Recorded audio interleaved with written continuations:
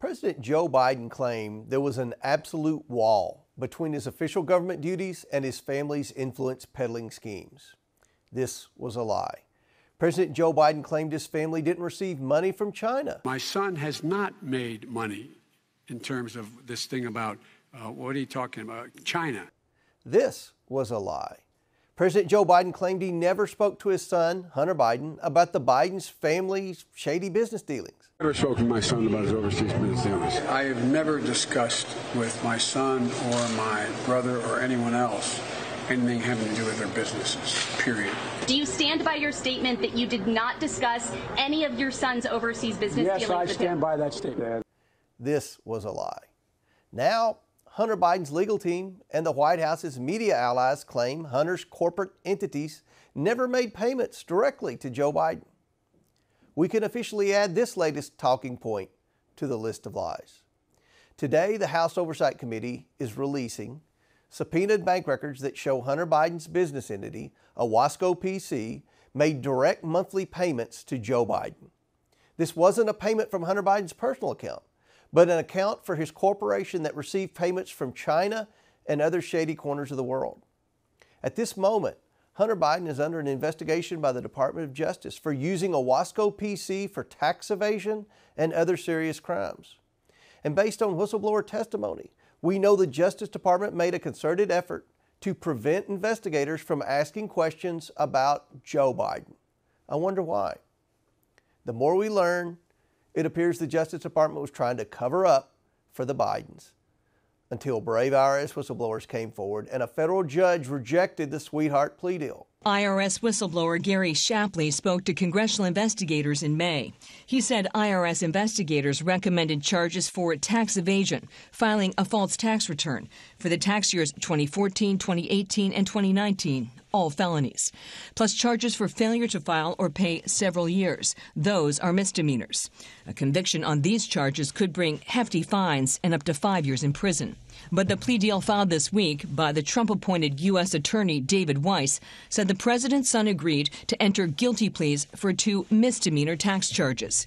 As part of the deal, Biden will avoid full prosecution on a separate gun charge. Shapley also alleged there was a recovered 2017 WhatsApp message from Hunter Biden to a Chinese businessman over an outstanding payment stating, quote, "I am sitting here with my father. We would like to understand why the commitment made has not been fulfilled." Hunter Biden allegedly texted, according to the transcript, "I would like to resolve this now before it gets out of hand." And now means tonight.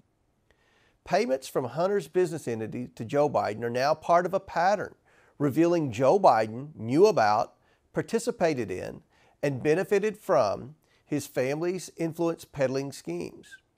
When Joe Biden was vice president, he spoke by phone, attended dinners, and had coffee with his son's foreign business associates.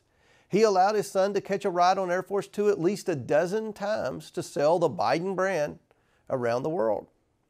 Hunter Biden requested office keys to be made for his office mate, Joe Biden, in space he planned to share with a Chinese energy company. We've revealed how Joe Biden received checks from his family that were funded by the Biden's influence peddling schemes with China, no less.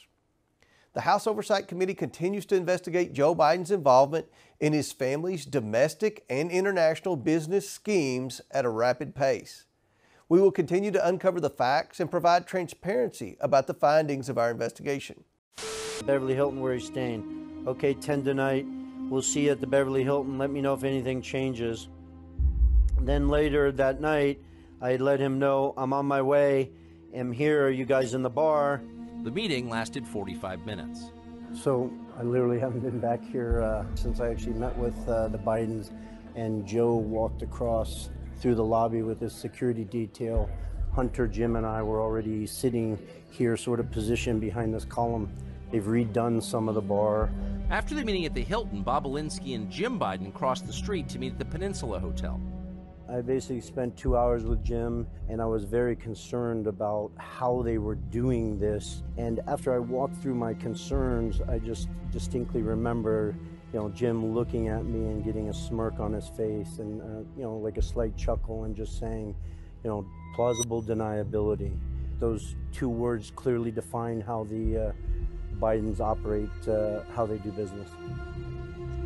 A few weeks later, on May 13th, 2017, Gillier sent an email explaining each partner's share of the new company. Quote, "The equity will be distributed as follows: 20 for H, meaning Hunter, 20 for RW, meaning Rob Walker, 20 for JG, meaning James Gillier, 20 for TB, Bob Alinsky, 10 for JB, Jim Biden, and 10 held by H for the big guy." Who could the big guy be? If it isn't Joe Biden, I would love to debate that with anybody. Another email sent the same day was called Expectations. In it, Gillier laid out salaries for all the partners. Hunter and Bob Alinsky were both set to make $850,000. 3 days later, an infuriated Hunter wrote this: "I will need a hell of a lot more than $850 per year on a month basis. And this is my own personal problem, but I'll make it yours also, I'm sure. Ha." Bob Alinsky responded, "H, we have to pay a team of people who'll be working 100 hours a week." To which Hunter responded, "Tony, they are both coming to be my partner, to be partners with the Bidens." He has implied that the number one has made that clear and available to him. According to Bob Alinsky, number one is a clear reference to Chinese President Xi Jinping. When I saw Adam Schiff go on record talking about Russian disinformation after this email had been posted online by the New York Post, and remember that email was to me from James Gillier, right? It wasn't, I wasn't blind carboned or CC'd on that. It was to me stating that I was going to be the CEO of this enterprise. I was at the end of my rope. And so I called Rob Walker and I told him that if that statement isn't retracted by Congressman Schiff by midnight on Sunday, that I was going on record and I was disclosing all the facts to the American government, to the American citizen, and the world. If he doesn't come out on record, I am providing the facts. Tony, you're just going to just bury all of us, man. Here is a text message you received from Hunter Biden to you. "Hey, Tony, I have an idea. In light of the fact that we are at an impasse of sorts and both James's lawyers and my chairman gave an emphatic no, I think we should all meet in Romania on Tuesday next week." So you're hearing reporters say that chairman was, in fact, the Chinese government. Here you have Rob Walker responding to you. Clearly there's some confusion over this, and he's saying, and I'm going to put this on the screen now, when Hunter Biden said his chairman, he was talking about his dad. Correct. There's two chairmen in the story. There's Chairman Yi, who is the chairman of CFC. Yes. In that text from Hunter Biden, he was not talking about the chairman of CFC.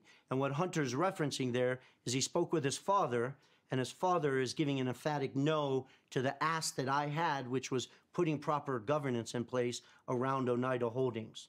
So Joe Biden is vetoing your plan for putting stricter governance in the company. I mean, and it's right here in the emails. Yeah, Tucker, I want to be very careful in front of the American people. That is not me writing that. That is not me claiming that.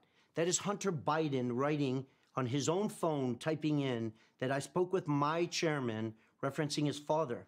If the world thinks that my chairman is not his father, then Hunter Biden would come forward and go on record and state to the world. But you have the Biden family representatives, Rob Walker, saying right here, May 19th, no.